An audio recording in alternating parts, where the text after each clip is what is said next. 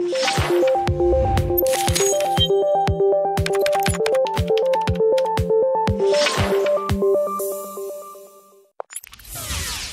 you're under the impression that Bash is a lot like a programming language, you're especially going to think that's the case by the end of this particular lesson. Or specifically, what we're going to do in this lesson is take a look at functions. What a function allows you to do is define a set of tasks, and then you could call all of those tasks all at once by just calling the function. And in Bash, it's, well, pretty much the same idea. So what I'm going to do right now is show you the concept of functions in Bash. So let's just get right into it, and you'll see exactly how useful they can be.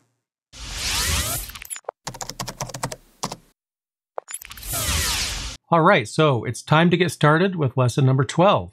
In this lesson, we're going to introduce functions. And to do that, we're actually going to brush off the updater script that we've been working on and off through the series.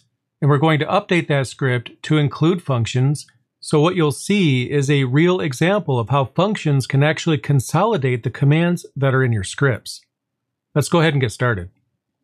So on my end, I will run sudo and then nano, because if you recall, we copied our updater script to a protected directory that only root has access to. So I'll type out the path of user local bin, and I called the update script simply update. So here we have the script so far, and this should be the same one from the previous lesson. And again, what I'm going to do is introduce functions into this script right here. Now, what should we actually consolidate? Well, I've mentioned several times before that you should never repeat yourself in scripts if you can help it. And unfortunately, I'm actually repeating myself several times in this script at this point. So we really should go ahead and fix that.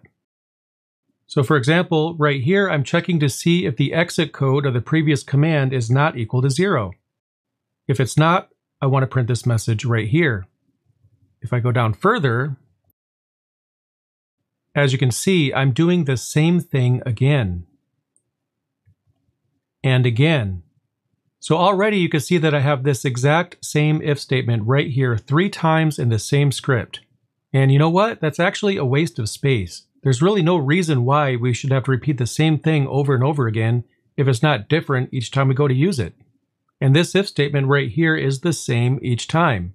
So in order to fix this, here's what I'm going to do. I'm going to go to the top of the file, and right after the variables, I'm going to add a few lines right here. I just want a line break before and after the code that I'm about to write. And what I'll do is create our first function. So what I'll do is I'll call it check exit status. So that's what I'm going to name it.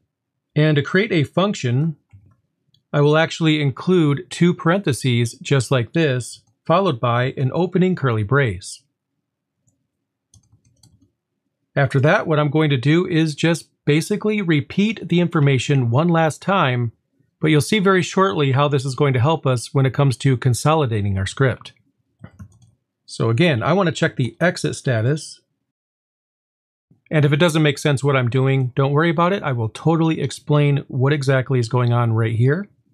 Anyway, I'm going to check and see if an exit code is not equal to 0. And if that's the case, I want to do something. And what I want to do is actually print an error message onto the screen.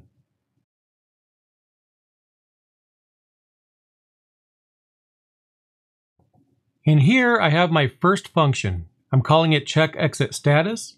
I have the name right there, and I have 2 parentheses at the end of the name.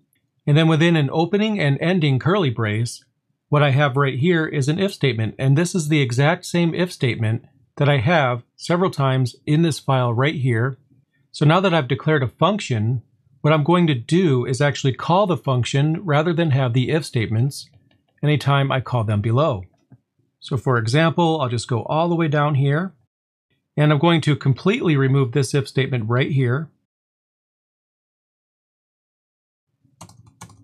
And then in its place, what I'm going to do is type check underscore exit underscore status, just like that.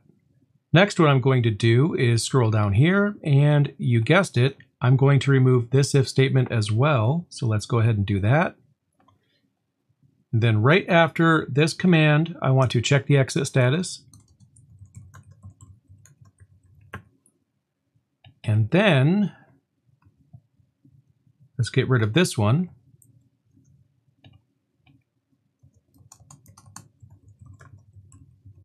And then I'll call the function right there.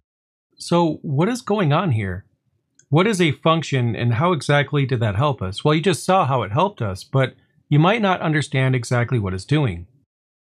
And like I mentioned earlier, I named it check exit status. We have the parentheses at the end and the opening and ending curly brace. So at this point, your understanding of a function is that to declare one, you have to have a name, parentheses, and curly braces like I have here. But what exactly is a function and what good does it do for us? A function is actually a really good tool that you can use anytime you may have repeating code. For example, I was using the same if statement 3 total times within this script. And there was nothing different about the if statements. I was simply checking the exit status every time I had the if statement underneath a command.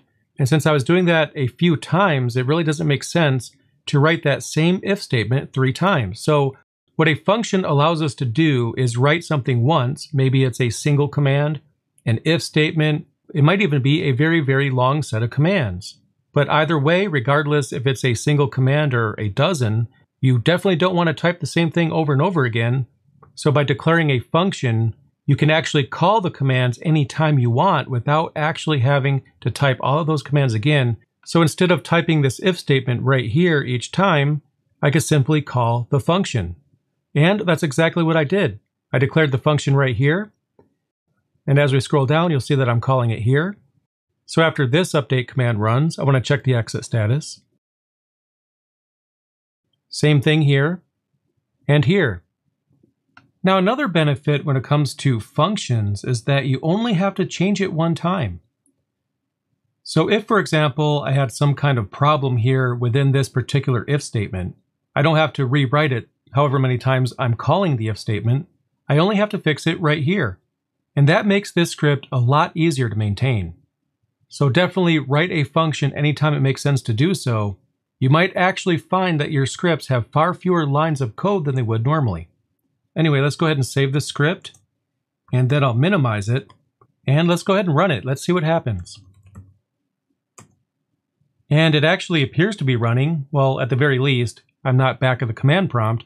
I see the flashing cursor, which means that the script is actually running.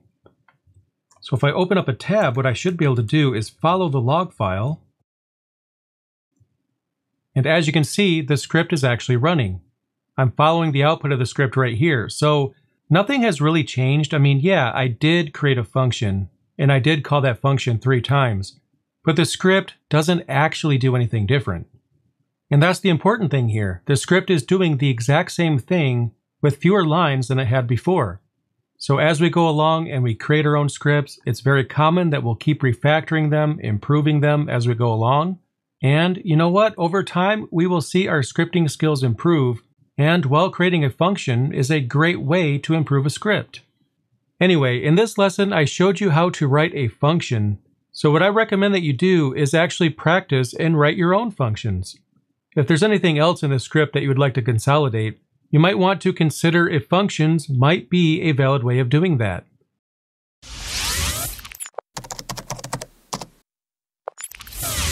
So there you go. I taught you guys all about functions in this particular episode of my Bash scripting series, and I hope you enjoyed it. If you did enjoy this video, then please click that like button to let YouTube know that you found this content helpful, which may end up causing this video to land on someone else's feed, and they might end up finding it useful too. Anyway, as soon as you are ready to do so, you could go ahead and move on to the next lesson, but in the meantime, thank you so much for watching. I really appreciate it.